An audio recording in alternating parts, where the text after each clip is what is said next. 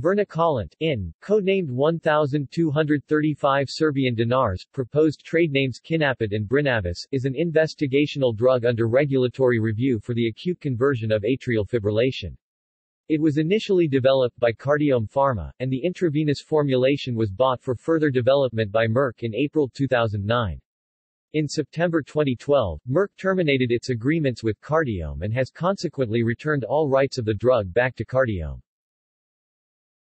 On the 11th of December 2007, the Cardiovascular and Renal Drugs Advisory Committee of the U.S. Food and Drug Administration (FDA) voted to recommend the approval of Vernakalant, but in August 2008 the FDA judged that additional information was necessary for approval.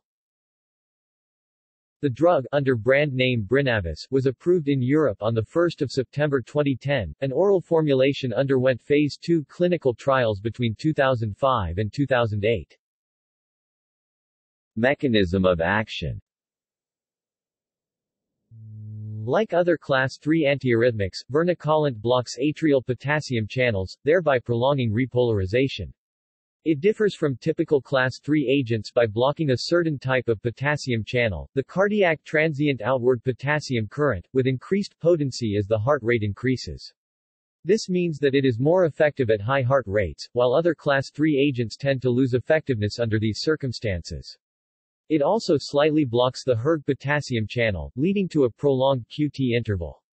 This may theoretically increase the risk of ventricular tachycardia, though this does not seem to be clinically relevant. The drug also blocks atrial sodium channels. It's mainly used for rapid conversion of acute onset AF lasting 3 to 72 hours. Metabolism. Vernakalant is cleared by both renal and hepatic mechanisms. Majority via cytochrome CYP2D6 and excreted as glucuronide. Elimination half-life is 3 to 4 hours. References.